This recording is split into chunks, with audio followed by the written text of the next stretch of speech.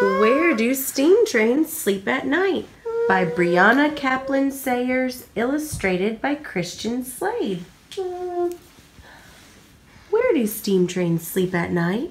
After puffing down the tracks, do their moms steam up hot cocoa for their just before bed snacks?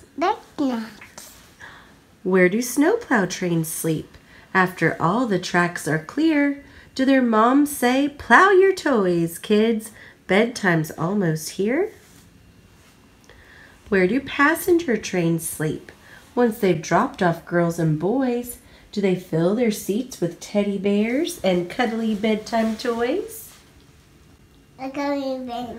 Where do freight trains sleep at night? When cargo's reached its destination, do they rest on Daddy's flatbed as he chugs home to the station? Where do monorails sleep? It's an airplane. It is an airplane. And Grammy go ride it. Well, Grammy does ride airplanes. Once their one-track trips are done, do they sway to sleep on sky-high tracks beneath the setting sun? Where do fire trains sleep? When they're heroes of the hour, do dads hose them down with water in a special bedtime shower? Where do high-speed trains sleep? After a day of crazy speeding, do train moms try to calm them down with sleepy bedtime reading? Where do breakdown trains sleep? Once they've put engines back on rails, do their dads rock them off to sleep with thrilling rescue tales? Rescue tales. Where do trolleys sleep at night? After shuttling through the streets, do mama trolleys ring their train bells for a lullaby soft and sweet? It's orange. It is an orange. Where do... And the mouse. I do see the mouse, you're right. There he is. Where do subway trains sleep? Once they've reached their final stop, does the street become their blanket? A quilt of city lights on top? Lights on top. Do trains gather in a roundhouse or a freight yard or a shed? They don't sleep atop a mattress. The tracks become their bed. But they have a special blankie and an oh so bright night light. They sleep beneath the crescent moon and a sky of stars so bright. Where do your trains sleep at night when you've drifted off to dreamland? Well, maybe all your choo-choos are fast asleep in steamland. The end.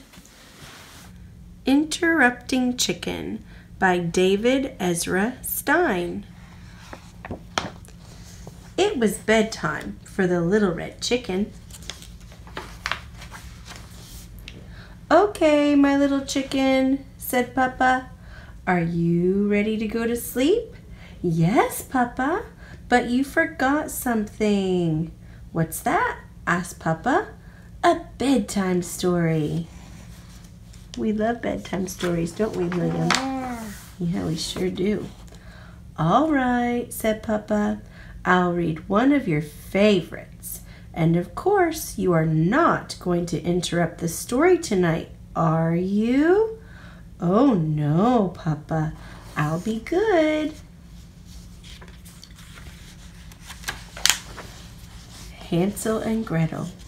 Hansel and Gretel were very hungry. Deep in the woods, they found a house made of candy. Nibble, nibble, nibble. They began to eat the house until the old woman who lived there came out and said, "What lovely children! Why don't you come inside?"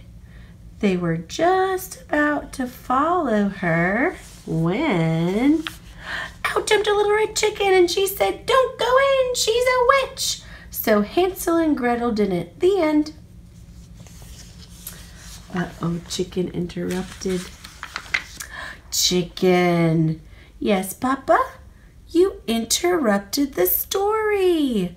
Try not to get so involved. I'm sorry, Papa, but she really was a witch. Well, you're supposed to be relaxing so you can fall asleep. Let's try another story. I'll be good. Little Red Riding Hood. Take this basket of goodies to Grandma, said Little Red Riding Hood's mother. But don't stray from the path. The woods are full of danger. Red Riding Hood skipped along through the deep woods. By and by she met a wolf who wished her good morning. She was about to answer him when out jumped a little red chicken and she said, "Don't talk to strangers." So Little Red Riding Hood didn't. The end. Uh-oh, did she interrupt again? Chicken, don't interrupt. Chicken. Yes, Papa? You did it again. You interrupted 2 stories, and you're not even sleepy. I know, Papa, I'm sorry, but he was a mean old wolf. Yes, now get back into bed. Okay, Papa, let's try one more little story, and I'll be good. Chicken Little. Chicken Little was hit on the head by an acorn. The sky is falling, she thought. She was about to run off and warn Goosey Lucy, Ducky Lucky, Henny Penny, and everyone on the farm the sky was falling when out jumped a little red chicken and she said, "Don't panic, it was just an acorn." So Chicken Little didn't. The end. What did she do again, William? Did she interrupt? Yeah. Oh no. Chicken. Yes, Papa? You did it again. Oh, Papa, I couldn't let that little chicken get all upset over an acorn. Please read one more story, and I promise I'll fall asleep. But Chicken, said Papa, we are out of stories. Oh, no, Papa, I can't go to sleep without a story.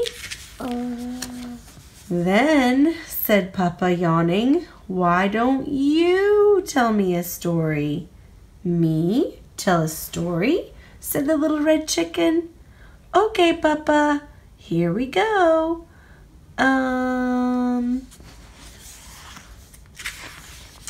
Bedtime for Papa by Chicken. Once there was a little red chicken who put her Papa to bed. She read him 100 stories. She even gave him warm milk, but nothing worked. He stayed wide awake all night.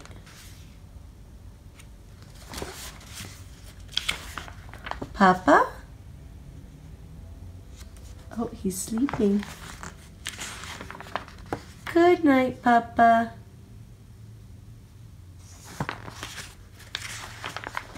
The end. Oh, that's sweet. And then make it.